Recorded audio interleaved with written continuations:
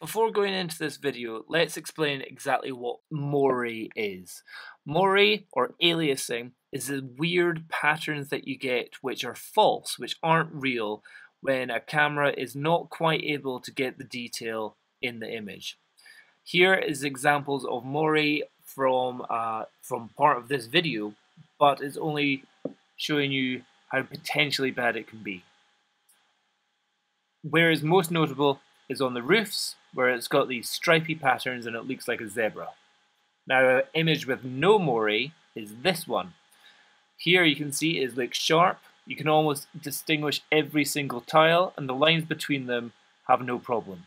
So to get the best out of this video, please watch it in the full 1080p and on a screen which can show 1080p. Okay, so now let's begin.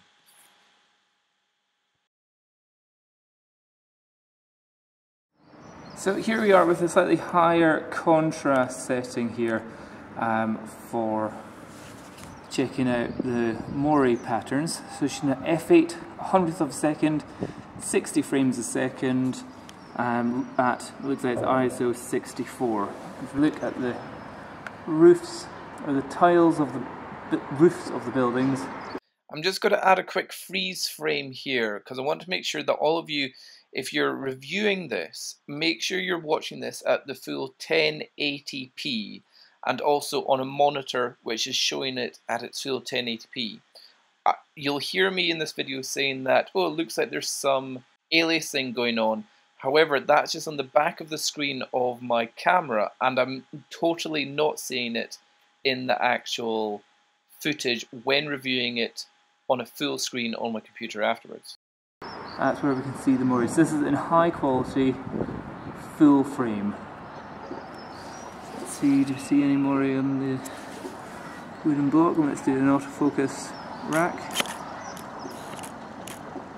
There you go. Block, let's do an autofocus rack. There you go. Now the areas to pay particular attention to are not only the roof tiles of these buildings, but also the brickwork. Here, as I said, I'm shooting it in the flat profile where the sharpening is down very low. Later on, I'll show you once I've added extra contrast and sharpening, and you do definitely see a difference. However, the places you want to look at are definitely these red bricks here on this part of the building and the roof tiles over here. Same on the buildings over there. Okay. Now the test is exactly the same, but we're shooting at 25 frames a second to see if there's any difference in the Moire pattern on the buildings there. Again, on the back of the LCD screen of my camera, it definitely looks like there's Moire. However, when viewing it full screen and in my editing software, I'm not seeing any examples of it at all. It's absolutely astonishing quality. And also there doesn't seem to be any difference whether I'm shooting at 60, 30 or 24 frames a second. Over there, definitely on the back of the screen it looks like there is Moire going on. Handheld. And the final one, this is 24 frames a second, full HD, full frame. Is there any difference at high quality? Is there any difference in effects of Moire?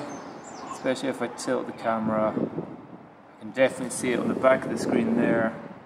Same if I tilt the camera this way as well. Okay, now let's go to DX crop. Okay, DX crop, I'm just shooting at 60 frames a second because it's the smoothest. This will obviously all be outputted at 30 frames a second. Now with it in DX mode, I am even more impressed. There's just absolutely no sign of aliasing going on in this image. When you zoom in, it's absolutely astonishing. When you stop the video, it's astonishing. If you're compressing this video, you may see the aliasing lines whenever you rotate the camera. That's why I'm doing that. But otherwise, it's fantastic. The Moire filter. Really not too bad. What about we go all the way over there? Do we even see it on any of the buildings? In focus.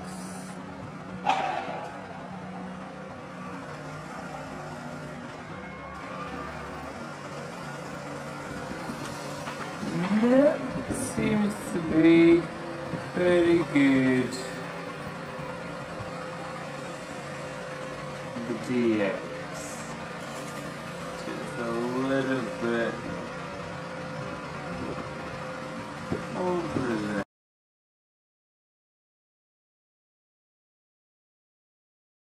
Now I'm going to show you exactly the same footage, but this time in Final Cut Pro I've added some contrast, some saturation, and most importantly sharpening.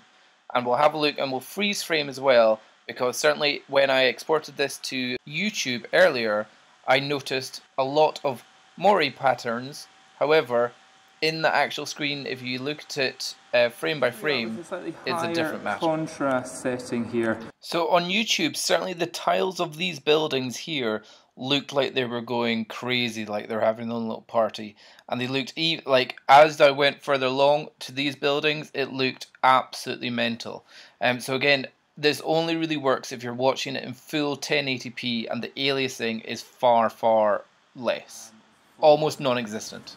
Checking out the Moire patterns. So she's at f8, 100th of a second, 64. In fact, here is a screen grab that I got off of YouTube. It may be that it just hadn't processed fast enough, but this is what I see as terrible Moire if you look at the weird stripy patterns that we're getting on the tiles there. Frames a second at, looks like it's ISO 64. If we look at the roofs, the tiles. In the end, after reviewing this video and also seeing it after it's been uploaded to YouTube, as long as you're watching the video in full 1080 on a screen which can show it, like a proper screen which has that amount of resolution, I am absolutely astonished by the quality of the Nikon D810 in how well it's able to resolve video without any aliasing. It is fantastic. I haven't seen what it's like if you downsample it down to 720, but if you're uploading at 1080 and putting it out on YouTube at 1080, it is brilliant. It's what I would consider one of the best cameras, even though it's got the optical low pass filter completely removed.